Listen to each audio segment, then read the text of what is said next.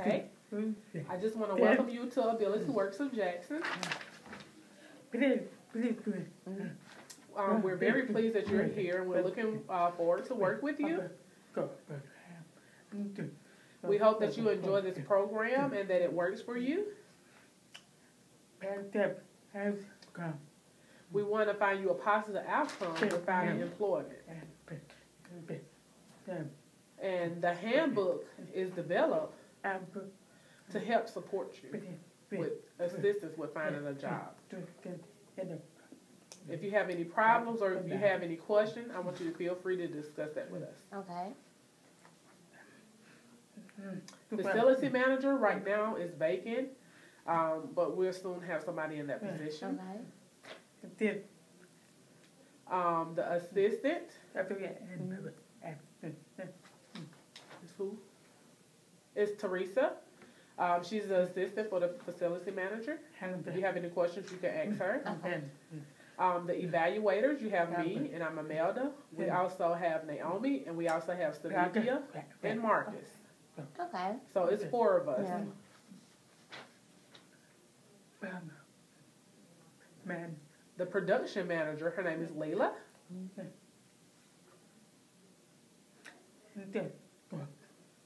Good. And we have different instructors. We have Marietta Coleman. We have Corrine Gordon. We have Catherine Smithers. And we're going to meet them all too. When we finish in here, Okay. I will take you all out, and that way you can put the name with the faces.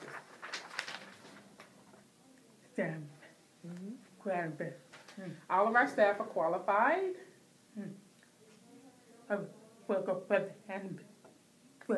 To work with individuals with different type of disabilities.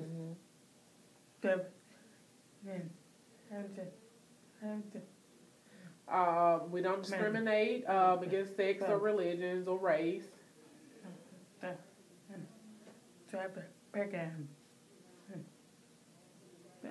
They also are certified in CPR. We also have a first aid kit and blood pathogens. We also have that to clean up as well for diseases if someone is bleeding. We have, they're certified in fire suppression and defensive driving, and then also proper lifting techniques. Okay. And they also have mental health training.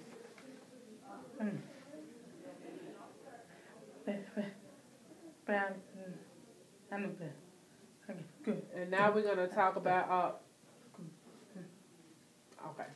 vocational evaluation. Right now you're in vocational evaluation.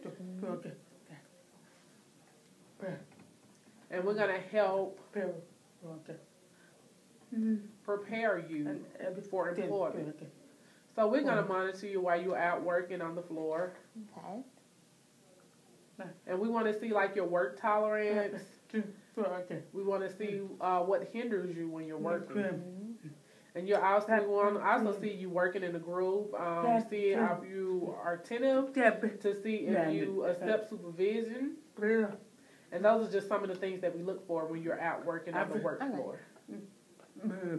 After you finish in vocational evaluation, we move you to job ready to that program. During that time, we'll be more attentive to helping improve your work habits. We'll have different job ready class because we want to see you successful with a job. When you complete that evaluation for the job ready class,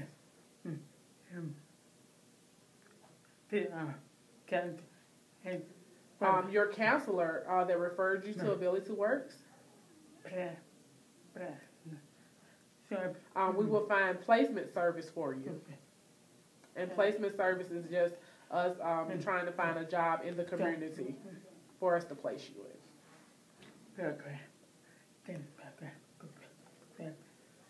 This program is designed to help give you supports to make sure that you're successful. Because it's important for you to get a job and also to keep a job. We'll also help you develop a resume. We'll help you with completing job applications. We will help you with looking for jobs. We will also help with application skills. We'll also refer you to whatever. If we're not unable to help you, we'll refer you to other people to make sure your needs are being met. The services that we provide are vocational, counseling guidance. We also have job preparational training. We have work trial experience. We have work placements. And we also have follow-up services. People that we can't serve at Ability Works, people that is a danger to themselves or other people. People who don't know how to control or manage their disabilities. People who can't be independent and taking care of their personal needs or their personal hygiene.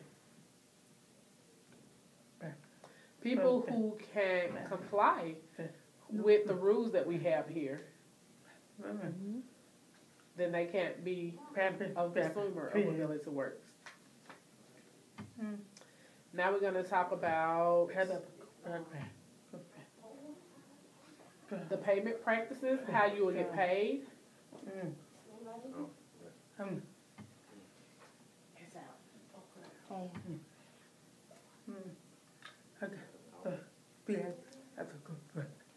Because when you work, the pay depends on how you work. So if you're working really fast and you complete a lot of tasks, then that depends on how you get your pay. If you're not paying attention and you're kind of just going with your work, then your pay will be kind of low because it's not like a minimum wage. Right. It just depends on the work you do. Okay. Just some of the rules that we have.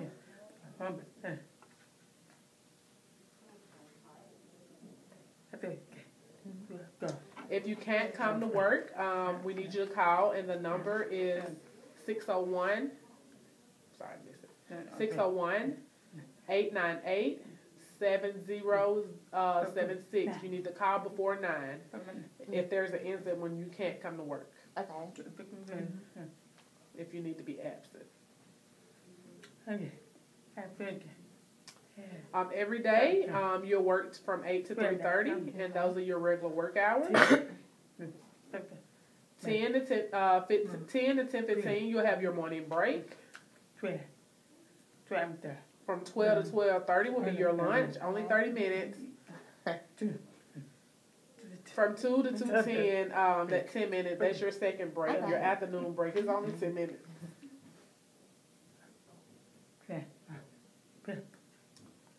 All clients, you're responsible for clocking in and out.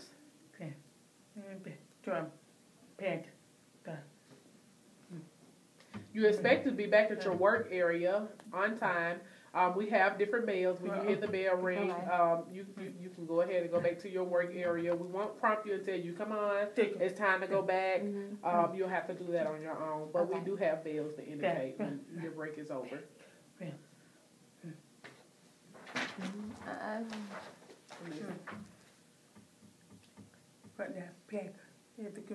Yeah, if you're absent, you don't get paid if you're not here at work.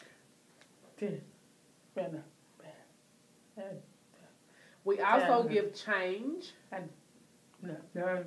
at your breaks and your lunch. We only give change for $5 because all the machines require quarters.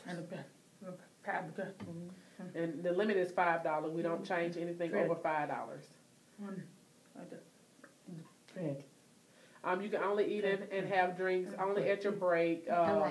You know, and only have to be in the break room unless your disability requires you to eat earlier. And it's done.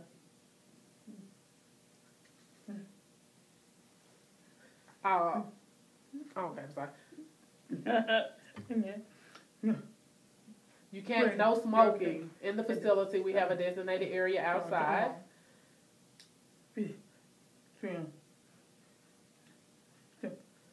We strongly suggest that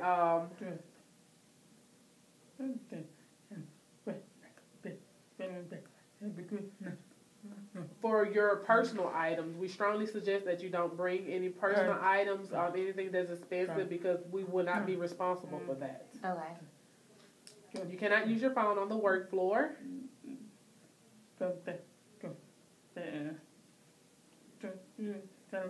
And if it's an emergency, you have to go through your evaluator or your counselor.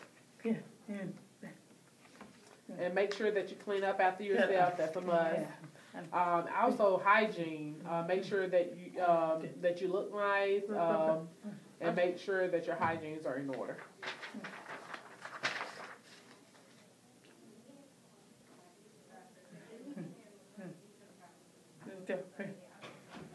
The type of clothes that you wear for women, we need to make sure it's nothing low cut, not pants with the holes in them, or not tight pants, or anything that if we bend over we can see our underwear. So none of that is permitted. No horse playing out in the foul language in the work area or the break rooms.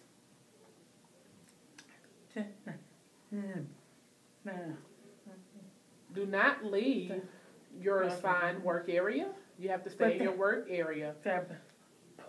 You have to get approval from whoever your instructor is first. Like if you need to go to the bathroom, make sure you just let them know before you leave. And we'll show you who your instructor is when we get done here. Okay.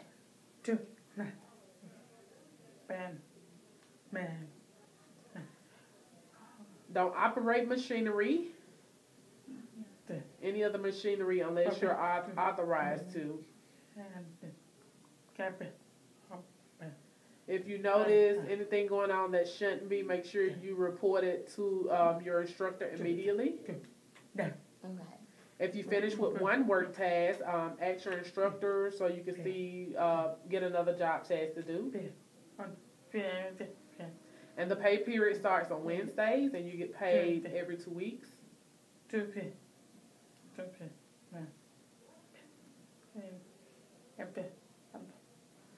So, and you get paid every other Friday. Okay.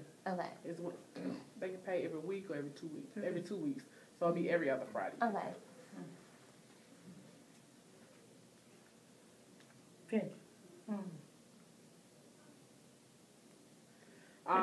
The checks will be passed out at the end of the workday on that Friday.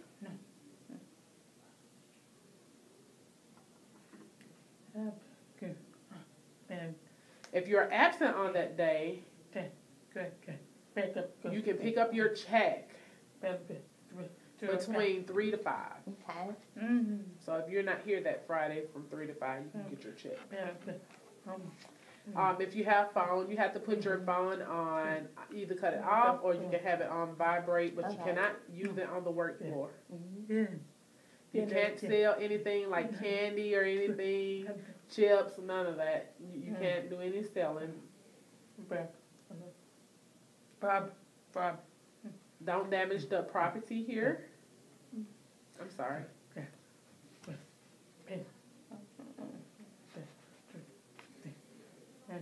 No clients can sit in their own vehicles. So like if you have your own car during the lunchtime or break time, you're not allowed to sell them. Okay. You still have to either go outside or to the break. Right.